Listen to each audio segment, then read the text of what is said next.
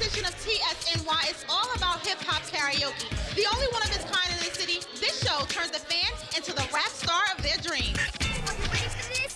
Throw away those preconceived notions of karaoke, because hip-hop karaoke is anything but conventional. Picture karaoke, but now take out the bouncing ball, take out the screens with the words, take out the whack songs, and just incorporate good hip-hop, and you have our event.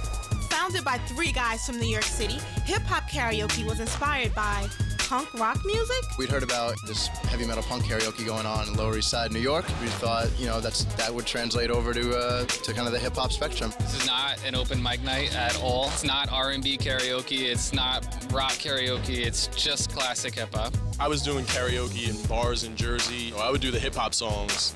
It wouldn't have a great effect on the crowd. Me and my friends saw the hip-hop karaoke website. And from the moment we went, it was rap. We went ever since. Brooklyn in the back, sipping yak, yo, what's up?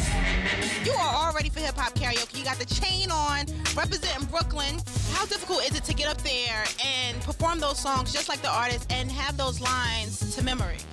For a real hip-hop head, nothing. It's a cakewalk. I think it's dope because, everybody has an artist in them, and I think it's a fantastic outlet for them. Warm it up, King. Warm it up, King. Warm it up, King. Warm it up, King. On occasion, this monthly event has had such hip-hop legends as Prince Paul, Big Daddy Kane, and Pete Rock stop by for the show. I mean, what were your initial thoughts when you heard about this combination of hip-hop and karaoke? My first thing was, oh no, this is going to be corny. This is going to be real corny.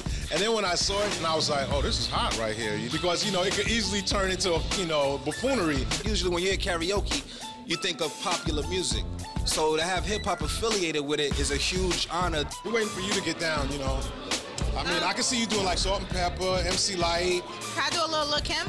Lil' Kim, Latifah, whatever one you want to jump in on. I used to bumble with the B, huh?